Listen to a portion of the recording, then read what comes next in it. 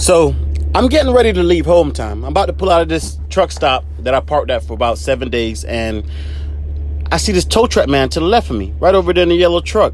So I went over there to him and I asked him, hey, did they call you to tow that trailer out of here? The trailer was loaded. That's the first thing. The trailer was loaded. And he's like, yeah. And I got plenty more to get.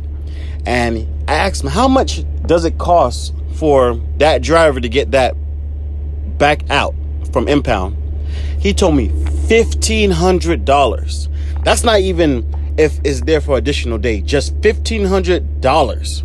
And it just reminded me because I parked at Walmart one time and they charged me $1,300 for parking at Walmart.